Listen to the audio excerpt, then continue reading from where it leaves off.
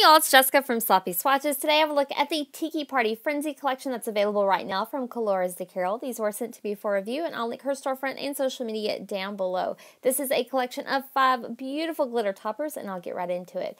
So first up is Tiki, and this is described as a clear base with fun neon micro glitters and micro hollow glitters. So this one does have smaller glitters. It also has some tiny bar glitters in there as well. They laid nice and flat, beautiful touch to this polish. So I'll go ahead and show you a brush shot, and I'll show you how Tiki swatched today over both white and black. I am using gel bases today. So here is a look at one coat of Tiki over black. One coat made for a beautiful dense finish. I did kind of have to play around with the particles to get them spread out exactly where I wanted them to, but that's really part of the fun. I don't think that this is one that you're really going to want to build up to full opacity. I'll go ahead and show you how it looks over white. My camera did kind of flood this out a little bit, but it is a beautiful over white. I think I actually prefer this one over a white base. So again, I did have to play around with those glitters a little bit just to get them nice and spread out. This one does dry down textured, so I definitely do recommend a nice glossy top coat, but here's a look at that completed mani at one coat over white and black. And this is my swatch photo with a glossy top coat at an angle under that artificial lighting. So next up is Hula Hula, and this is described as a clear base with fun neon glitters, micro hollow glitter, and black and white glitters. So you do get a larger variety in terms of sizes as well as colors here. Lots of bright green and some beautiful purple scattered throughout. These are neon reactive as well. So I'll go ahead and show you a quick brush shot, and then I'll show you how Hula Hula swatched first over black. So again, these are beautifully dense. They are a little bit base heavy, but that's definitely going to help keep those glitters suspended. I did kind of have to play around a little bit just to get those glitters nice and spread out. They kind of wanted to bunch up a little bit, but no issues at all. I think these are going to be awesome for glitter placement as well.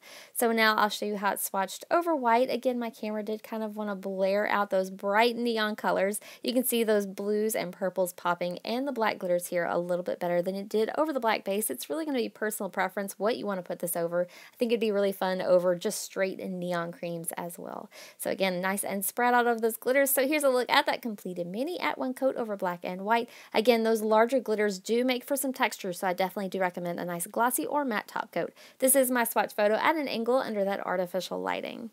So next up is Mai Tai, and I do believe that this is my top pick of the collection. This is described as a clear base with fun neon glitters, micro hollow glitter, and black and white glitters. So I did have a scotch of settling here. I do recommend just turning that bottle upside down just for a few minutes to get those glitters a little bit more dispersed. Here's a quick look at that brush shot, and then I'll show you how Mai Tai swatched for me over black. So here's a quick look at that. Those beautiful hollow glitters pop gorgeously on this black base. Those neons are a fun pop as well, but you do lose a little bit of those black glitters. So I'm going to go ahead and show you what it looks like over white as well. So here's a quick look at that. This was my favorite combination. Very bright, very summery, and I love that you get all of those color elements on that white base. So again, I did have to play with them just a little bit to get them nice and spread out, but here's a look at that completed mani at one coat over both white and black. Super fun, very bright, lots of bright pinks and oranges in this mix. This is my swatch photo with a glossy top coat at an angle under artificial lighting. So next up is Luau, and this one is also described as a clear base with fun neon glitters, micro hollow glitter, and then black and white glitter. So this one is a little bit of a softer mix. It does have nice bright pinks in there, some soft, beautiful purples, as well as some blues, again with those white and black glitters. So here's a quick look at that brush shot, and then I'll show you how Luau swatched for me today over both white and black. So here's a quick look at how it pops over black. These colors are beautiful over black. I love that that hollow really shows through. I think this is going to be gorgeous over like a dark navy too, where you get all of those kind of color collaborations between the pinks, purples, and blues. So again, I did have to play around just a little bit to get it nice and spread out exactly how I liked it. Now I'll show you how it swatches for me over white. So over white, I got a big color payoff of those bright circle glitters, and the bright pinks and the purples, those really shine off a white base. I did have a little fuzzy there, but I just laid it down because that's how I roll. So here's a look at that completed mani at one coat over both white and black before top coat, so a little bit of texture going on here. This is my final swatch photo at an angle underneath artificial lighting with a glossy top coat. So lastly today I have Aloha, and this one is a little bit different from the rest of the collection. It's described as a clear holographic base with fun rainbow glitters, micro and hollow glitters.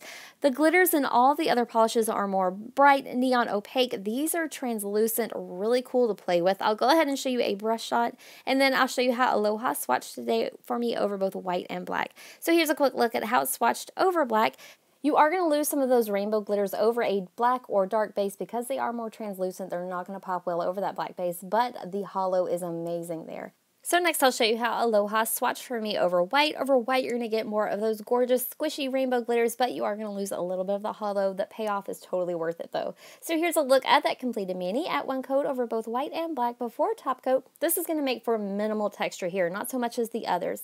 This is my final swatch photo at an angle with a glossy top coat, and that does wrap up my swatch and review of the Tiki Party Frenzy collection that is available right now from Colores de Carol. I will have a swatch and review of the Romantics collection coming very soon. I'm so excited to share those gorgeous nudes with y'all. If you'd like to see more photos of this collection, I do have those available on my blog at sloppyswatches.com, or you can also follow me on Instagram at sloppyswatches. So thanks so much for watching, guys. See you next time.